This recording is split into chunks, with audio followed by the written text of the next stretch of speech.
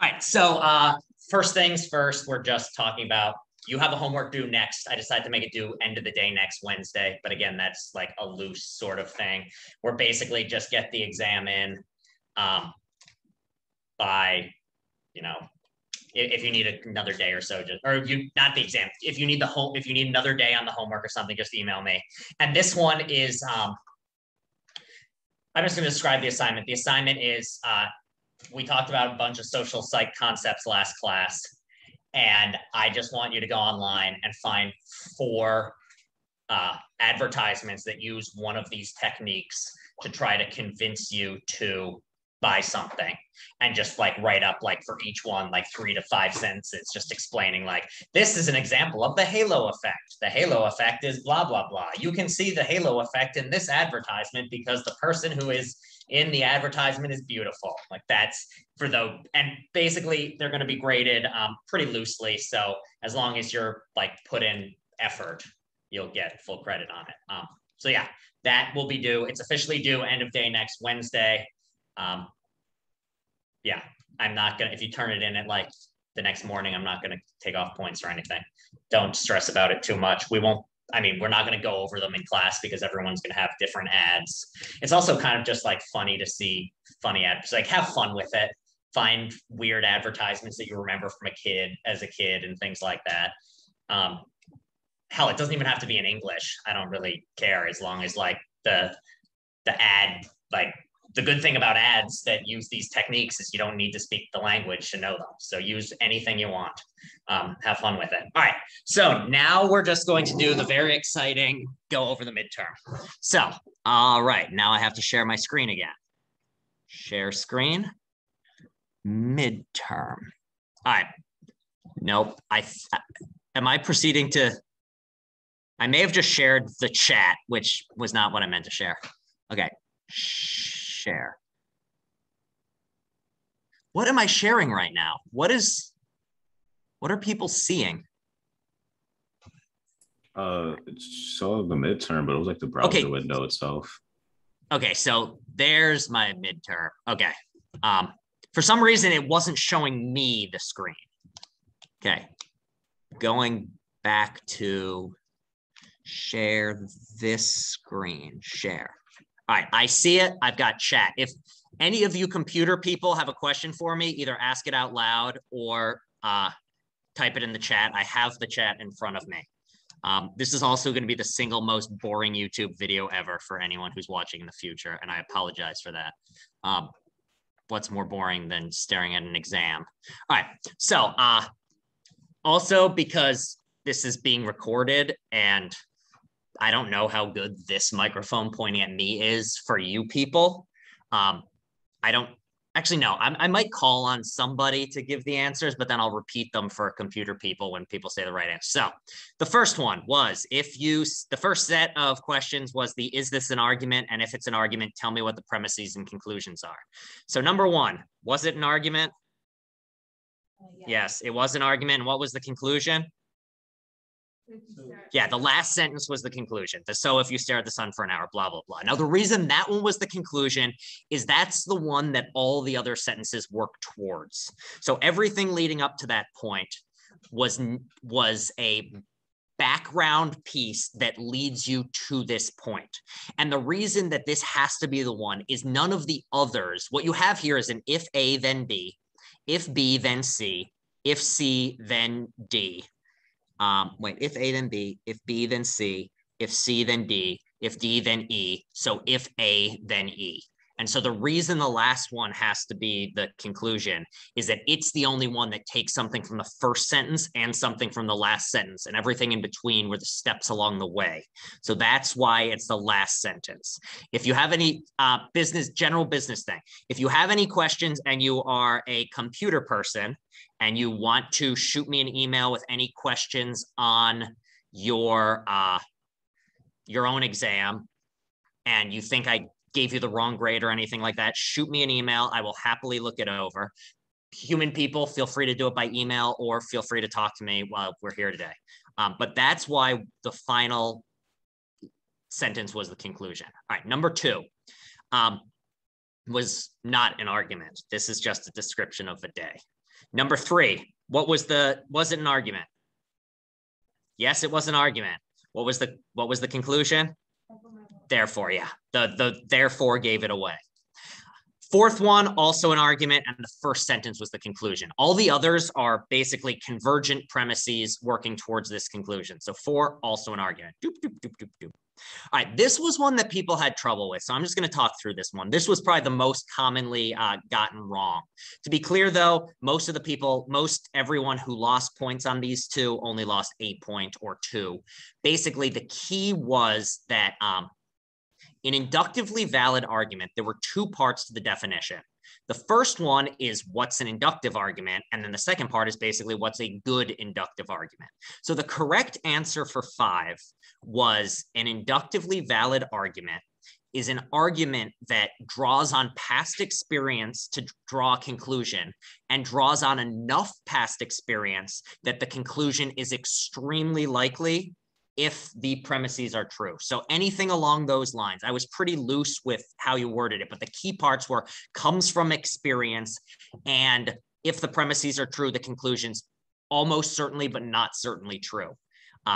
Deductively valid argument, the key defining term is it's an argument where if the premises are true, the conclusion must be true. And that is the definition of validity. That is not the definition of soundness, which is the definition for soundness is a valid argument and all the premises are true. But the key thing is if the premises are true, then the conclusion must be true. That's just the definition. Another way of putting this is if the premises are true, the conclusion cannot be false. If the premises aren't false, then the conclusion must be true. All of those are ways of saying the same thing, which leads us into part 3. What was number 7? Was 7 deductive or inductive? It should be 7. That was deductive. Yes, 7 was deductive. Some people put inductive, and I think the thing that might have thrown you was that you had to look at the little triangle on the or square on the right. But that's just what's being talked about. It's not that you're drawing on past experience to prove it. It's rather that that's just what I'm talking about in this. And was it valid? Yes. Mm-hmm.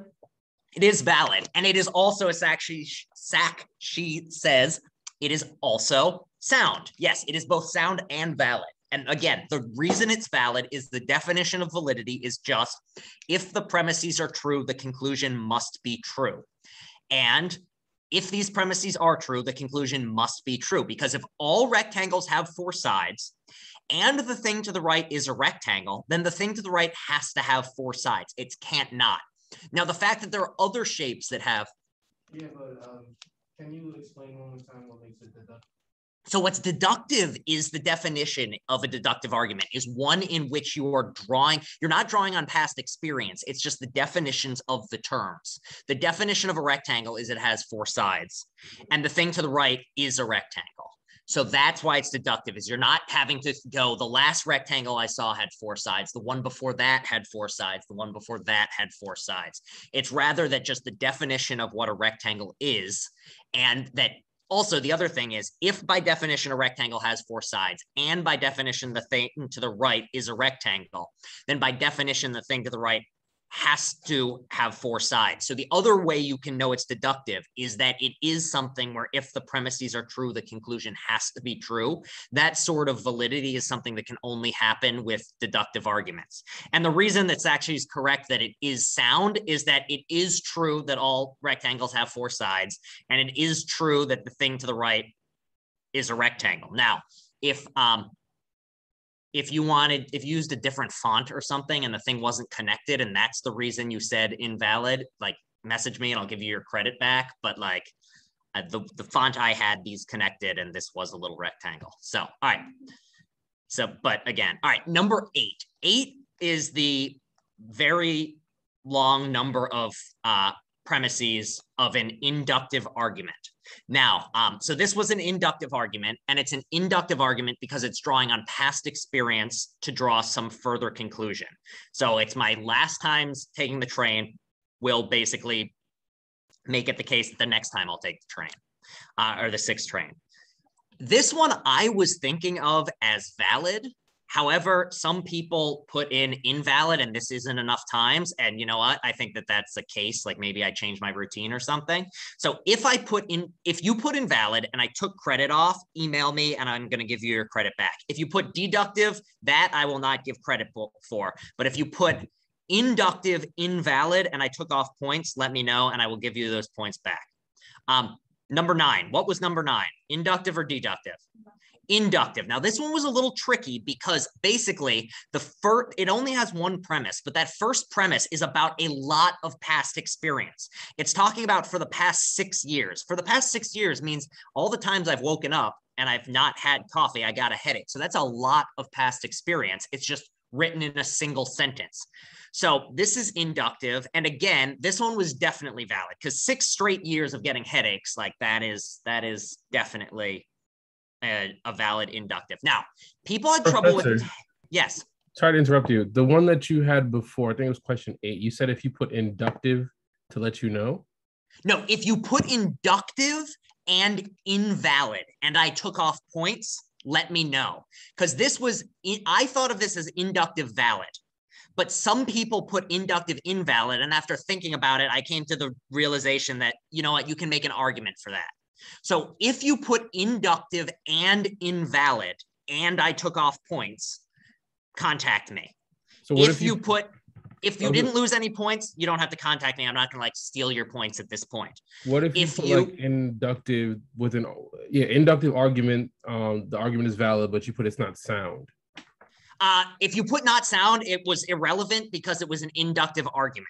So basically, if you put that extra information, technically speaking, it doesn't even apply, but I didn't take off any points.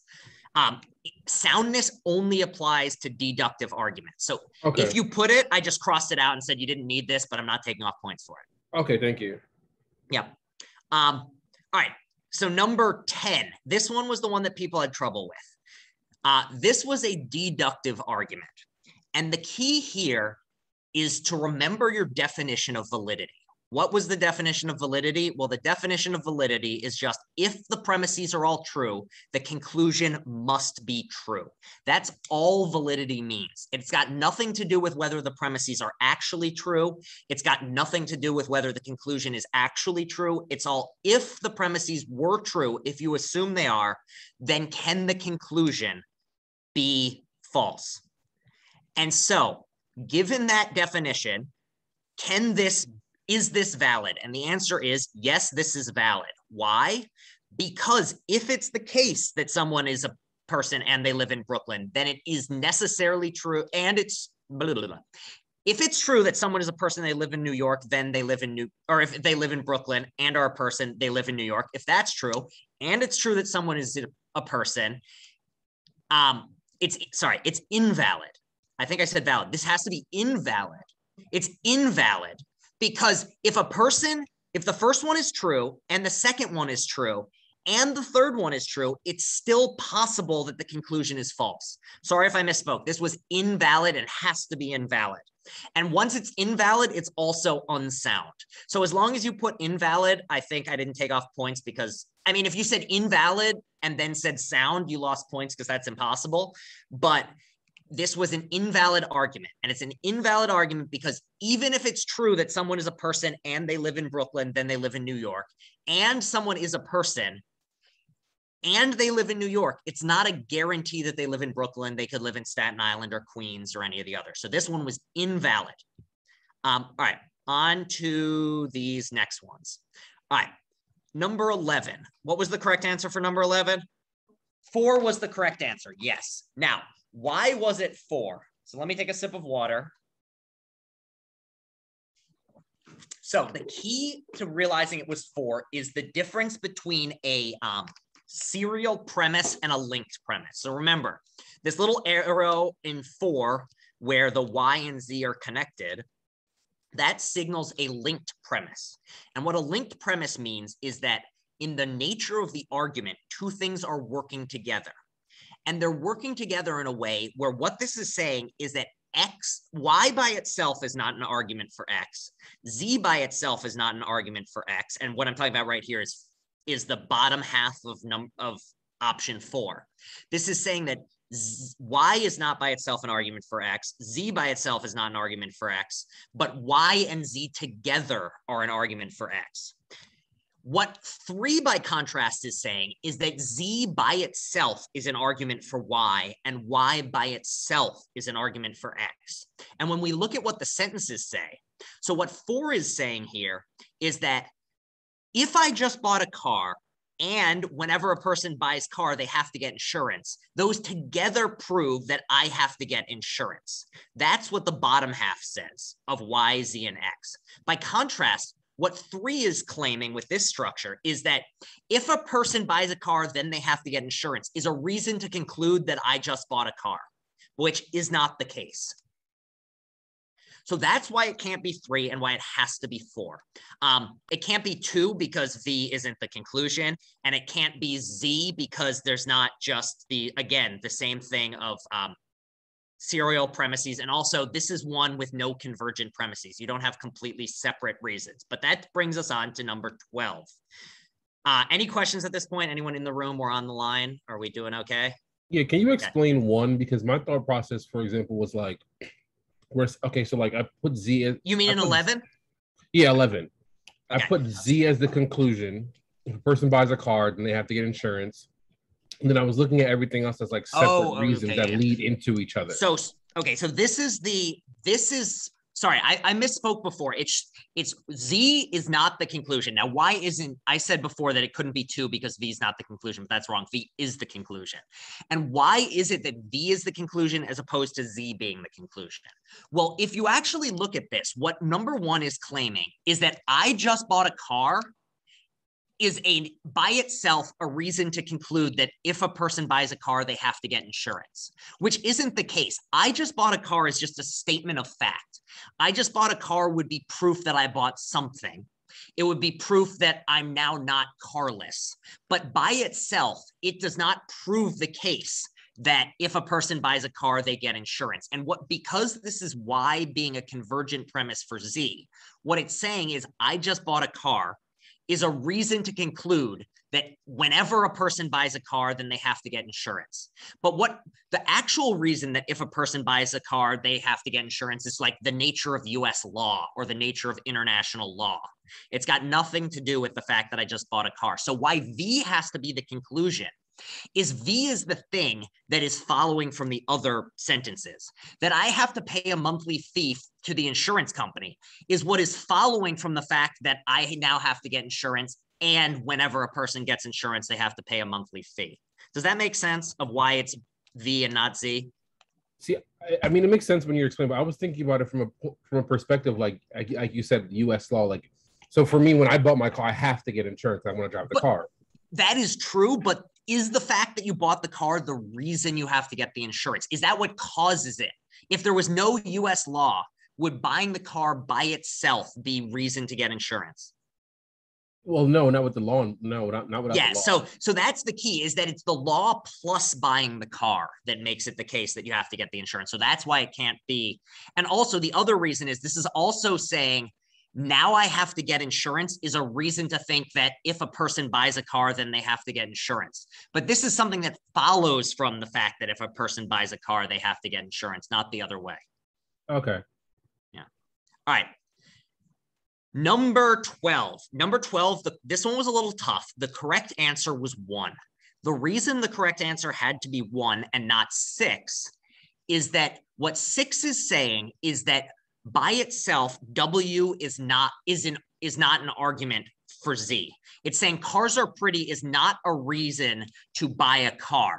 And it's saying that by itself, cars are fun is not a reason to buy a car. And cars are convenient doesn't even count as an argument for buying a car. That's what 6 is claiming. But in truth, these are 3 separate individual reasons. When they work together, they're better. But by themselves, they still count as an argument. So X is an argument to think you should buy a car. Y is an argument for why you should buy a car. W is an argument for why you should buy a car. So that's why it has to be 1 and not 6.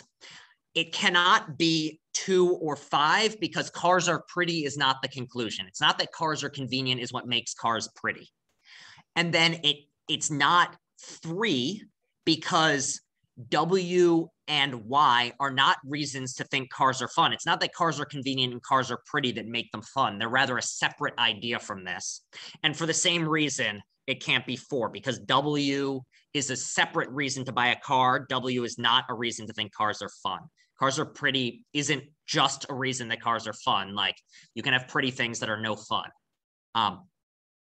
Yes, Kosi says they're all separate premises leading to this collective conclusion. They're not a group of premises working together. Now, number 13 was also a bit of a tricky one. Now, the correct answer to 13 was 5. It was not, so 5 is the correct answer. Now, why is it 5? Well, the first thing to note is it can't be 1 because cars are dangerous is not the conclusion. Cars are dangerous is a reason to think cars are very bad. It's not the other way around. Then, so that's 1 out of there. It cannot be 2 or 3 because, again, it has to do with our linked premises versus convergent premises. By itself, the fact that cars are dangerous counts as an argument to think cars are very bad. So the reason it can't be Z is that Z is claiming that cars are dangerous and cars are killing the environment are together things that make it an argument or even make it reasons. This is claiming that it's like an if-then statement, when in truth, these are separate reasons. So that's why it has to be either 4 or 5. Now, why does it have to be 5 instead of 4? Well, this has to do with the order in which the premises are working. And the way to think of this is the way an argument works is you are making a general claim, in this case, that cars are very bad. And then your conclusions, your premises for it are going to be a little more general or a little less general. So you have a very general claim and then a bit less general of premises. And then the serial premises that support that are going to be more specific things that prove your more general premises that prove the very general conclusion.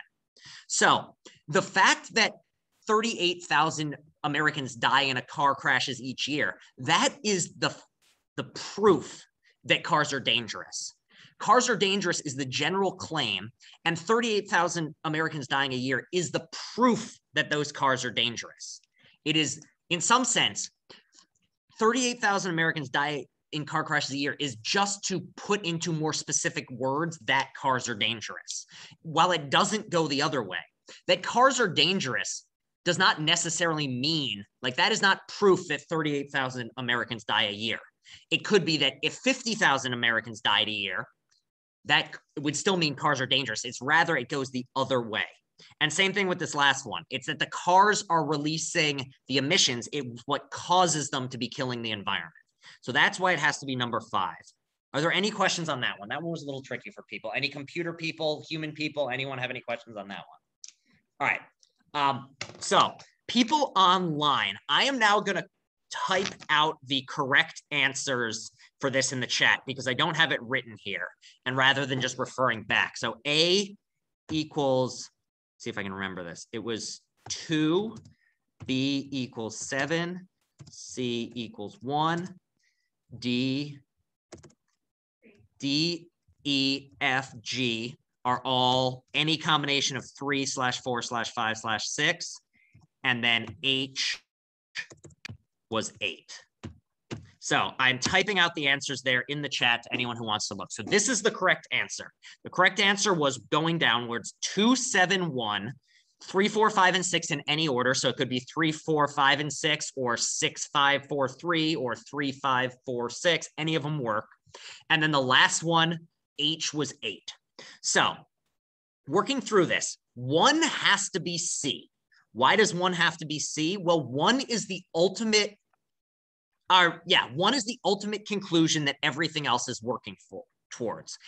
The thing that if anyone said all 8 of these sentences, the thing they'd be trying to prove is that fall is the best season.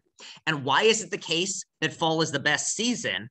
And why isn't it the case that fall has the best weather why isn't 2 the conclusion? Well, 2 can't be the conclusion because 7 and 8 have nothing to do with proving that fall has the best weather. It would make no sense to say that fall has the best weather as your overall conclusion, because the quality of the holidays is irrelevant to the quality of the weather. Those are separate things.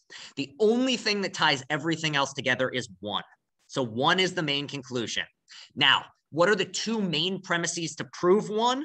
Well, those are 2 and 7. So it's why is fall the best season? 1 is that fall has the best weather. And the second thing is that fall has good holidays, which means that fall has the best weather goes in either A or B, and fall has good holidays goes in either the other of A or B, because those are the general reasons to think fall is the best. Now,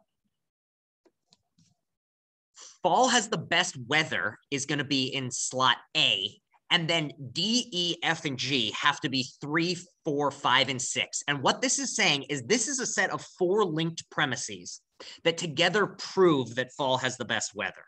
So the 4 reasons combined are fall, that there are only 4 seasons, and that the other 3 seasons are bad for some reason. So if you accept all of that, there's only 4, the other 3 are bad, then it's got to be that fall has the best weather, being the following from that. So that's why A is number 2, and then 3, 4, 5, 6 go into any of these slots, D, E, F, and G.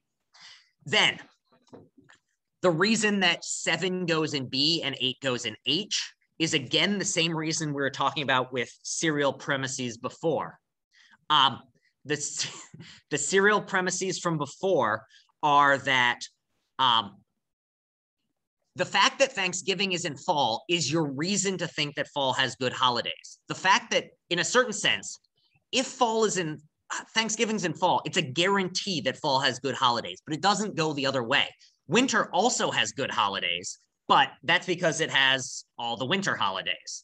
Thanksgiving being in fall is the reason to think that fall has good holidays. So that's why B is 7 and 8 is H. Does that make sense to everyone? Are we doing okay with this one? All right. Then we had the fallacies. So this one, basically, just to be clear, the way the grading worked on most of these is basically if you answered a question, you got at least a point on anything. The only way you got a 0 on a question is if you forgot to put an answer. So if you got -5 on anything, just message me, and it means I took off too many points. And again, if I miscounted or anything, just message me. If you have any questions and you're like, I disagree that you took off points here, just message me and I will work something out and we can find a better answer. I'm happy if we work through this to give people more credit or anything. I'm not trying to be a stickler on this. And if you give me a good case, I'm happy to work with you. All right. So number 15, the correct answer for 15 was that it was either a appeal to authority or it was a irrelevant premise. Either of those would work. Why was it an appeal to authority? Well, it's an appeal to authority because your dad doesn't know anything about aliens. Like nobody knows anything about aliens. You're just talking about what your dad says because your dad is an authority figure. Also, the fact that your dad told you so is completely irrelevant to whether there are aliens or not. I can tell you there are aliens right now. It doesn't make it the case that there are aliens. So that's why non sequitur. It was not an appeal to ignorance. The reason why it was not an appeal to ignorance is, let us scroll down to number 21. The nature of what the definition of an appeal to ignorance is that it is an argument in which you are saying something is the case because you don't know it's not the case. That's just what an appeal to ignorance argument is. Now, you could say that maybe what you're doing is appealing to your ignorant father, but that's not what this term means. This is a specific term that what the term means is an argument in which you say, I don't know something isn't the case, therefore it is the case. So an argument like 21 just is what an appeal to ignorance argument is. So 15 is not an appeal to ignorance because this is just not what an appeal to ignorance argument is. I can see how the term would be confusing if you were approaching it for the first time, but because we went over it, that one's not gonna work. All right, 16. 16 was also a fallacy, and it was a fallacy simply because the first sentence is claiming that there are only 2 possibilities when there are many. I could be the second worst professor ever. I could be the third worst professor ever. So therefore, it's not the case that either I'm the best or the worst. It could be the case that I'm somewhere in between. So therefore, this one was an either or false dilemma fallacy. Number 17 was a terrible question. I gave everybody credit on 17 because I screwed up the question. I intended it to be a small sample size, but it's not worded right for a small sample size. What a small sample size would be if I had said, he said Kanye West, therefore all Americans think Kanye West is the best. That would have been an actual small sample size argument. Also, it wasn't quite an appeal to authority unless your neighbor's the president or something like that. So strictly speaking, the most correct so after I'll go back to B and H as soon as we go through these ones on number 14. So the reason, strictly speaking, the only theoretically 100% correct answer, which is not the answer I gave in my own head, which is why everyone got full credit, because if I get the question wrong, it's a bad question. I think strictly speaking, the only correct 100% correct answer would be an irrelevant premise / non sequitur. I think because I asked my neighbor who the best musician alive is, and the fact he said Kanye West in no way has any bearing to who's actually the best. So that's why I think strictly speaking, irrelevant premise is the most correct answer. But again, if you put anything on this, because it was a terribly written question, you got full credit. If by some mistake I took off credit on this one for you, let me know, and you're getting full credit, all 5 points on this one. All right, 18. 18 was designed to be somewhat tricky because, again, the correct answer on this one, non sequitur / irrelevant premise. I can see why you'd think there was a connection here, because America does have things to do with freedom, and we know we like freedom. But if you actually break it down, the claim, this is saying that America is the best nation, and it's claiming that America is the best nation because freedom isn't free. Now, you might think freedom isn't free. It might be true freedom isn't free, but whatever that means, it isn't a reason to think that America is the best nation. Freedom could cost $1.99 and America could still be the best nation. Like that, those are unrelated. Now, if it is true, if you think America is the best nation, you are very often somebody who, there is a correlation between people who have bumper stickers and that say freedom isn't free and people who think that America is the best nation. But the fact that the claim, even if, for the sake of argument, I'm not actually quite sure what freedom isn't free, strictly speaking, would mean in a truth sense. I mean, I know the sentiment that support the troops and positive things about having a democratic government and all, but that slogan doesn't count as a reason to think America is the best. So that one was non sequitur. 19 was questionable cause. The reason it was questionable cause is that this is just a claim where two things that happen together, one must have caused the other. This isn't a slippery slope. I'm not saying that if this happens, then this will happen. If this happens, then this will happen, and this will happen, this will happen.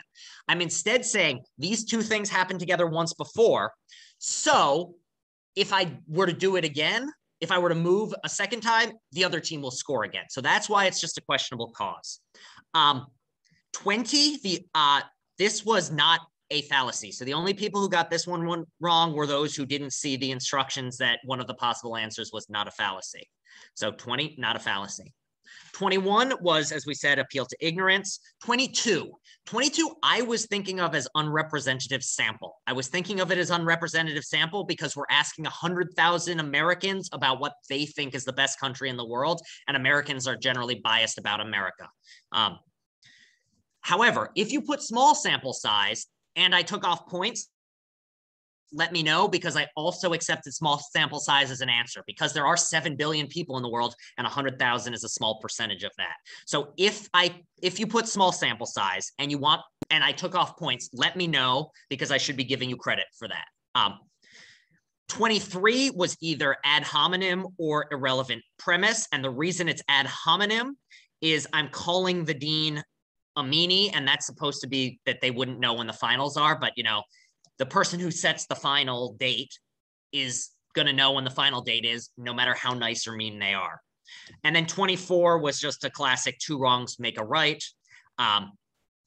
Punching your boss isn't suddenly okay if somebody else shot their boss once. One other thing to say about number 21, the reason it is not an ad hominem attack is that you are not in an ad hominem attack like number 23, you are bringing up an irrelevant insult about someone to disprove some other conclusion. So in 23, you're bringing up a fact about the meanness of the dean to talk about when finals are. But in 21, what it's saying, that your uncle is definitely a serial killer. You're not using the irrelevant fact that your uncle's a serial killer to disprove something. You're not saying, my uncle said it was going to rain, but my uncle's a serial killer, so we shouldn't listen to him. Like, serial killers are able to identify rain levels. What it is saying instead is that so it's not that you're using the fact your uncle's a serial killer to draw some other conclusion. Is instead using the fact that you don't know that your uncle's a serial killer to conclude he is. And that's an argument. That's an appeal to ignorance argument.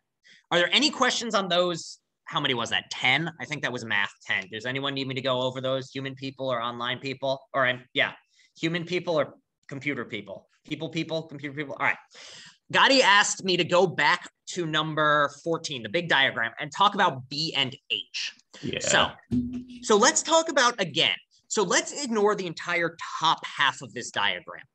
The entire top half of this diagram is forgotten. And if we just look at the bottom, what we have is a set of serial premises. We have a conclusion, namely that fall is the best season. And then we have a premise for it that is leading to another premise. Now, what this is saying is fall has good holidays and Thanksgiving is in fall. What is the relationship between these two? Generally speaking, whenever you give a specific example of something, what the point of that specific example is to prove a more general point. For instance, if I say New York City has great sports teams, then the evidence or the proof I'm going to have for thinking that New York has great sports teams, I'm going to do something like say, for example, New York has the Yankees, which is the greatest baseball team in history. Or I'm going to say they have the New York Giants, who have won blah, blah, blah, many Super Bowls. Or I'm going to say they have the Jets, who suck and are fun to laugh at. So that would be those examples would prove the more general point. And whenever you have an example proving a more general point, the example is the bottom serial premise that proves the more general point, which then proves the main conclusion. And the reason is because remember what the point of premises is a premise is something where if the premise is true, that gives you reason to think the conclusion is true. So it's a matter of thinking what would have to be true if this premise is true. And the fact that something has Thanksgiving is definitely a reason to think that it has good holidays. By contrast, the fact that something has good holidays is not by itself a reason to think it has Thanksgiving, because every season has some good holidays. It's rather going the other way, where the specific example is proving the more general point. So just generally speaking, the point of examples in any sort of argument is they are providing sub-premises. So whenever you see an example and then a slightly more general claim, the example is going at the bottom of the serial list. So it's Thanksgiving is the example, which proves the more general claim that there's good holidays, which proves the main conclusion that fall's the best. Okay, Does that make a little more sense? That makes a lot more sense. Yeah. Okay. I see. Yeah. Does anyone have any more questions on any of these things? Comments, concerns, feelings? All right, I'm going to stop sharing this document then. If I can figure out how. Why is this so difficult? All right, awesome. All right, now I am going to take attendance once more for computer people and for online people. I think Dondre's here now, so I want to make sure I mark you down. So Dondre, Hannah, Amanda. Do I have Amanda marked down as here? No, Amanda virtual. Got you, Amanda. Thank you. All right. So couple things I just want to say business-wise to people, and computer people. This exam is 20% of your grade. That means that in the grand scheme of things, it is a very small percentage of your grade, which means that basically, if you had gotten a 0 on this exam, you still could have gotten a B on the semester. Nobody got a 0 on this exam. So like grades do not, like the homeworks on the course of the semester are worth much more than this one exam was. So I think if you include all the homeworks, including the things leading up to the paper, I think the homeworks are twice as much over the exam in the grand scheme of things. So if you haven't done homeworks yet and are behind, get them done. I'll have to take off a couple points at this point, but it's better to turn them in and get some credit than not turn them in at all. And also, so if you did really well in this exam, first pat yourself on the back, but then don't get cocky. You still got a long way to go. Secondly, if you did worse on the exam than you wanted, don't panic. There's plenty more. The homeworks are worth more. If you've been keeping up with those, get those done. And the final paper is going to be worth more. And another thing to keep in mind is the homework that's coming up this week. As I said, if you put in an honest effort, you're going to get full credit on it. Like basically, as long as you don't just like, put your cat on the keyboard and tell it to go, you're going to get full credit. So that's one thing that's going to raise your grade. The final two assignments are related to the paper. There's a thesis assignment and like an outline assignment. Basically, both of these are going to be pass-fail. And again, if you put in an honest effort and turn it in, you will get full credit. So you have multiple things where like, that's 15 points right there, that as long as you put in honest efforts, that's 3/4 of the exam grade that you're basically guaranteed to get 100% on as long as you're practicing. The goal of these things is to get better at them, not to do this. So again, if you did worse on the exam than you wanted, do not panic. There's plenty more of the semester to go. If you did great, congratulations, pat yourself on the back, but you've still got some work to do, and get in those assignments if you haven't gotten them in yet. All right, that's all I wanted to say today. I'm going to stop the recording bit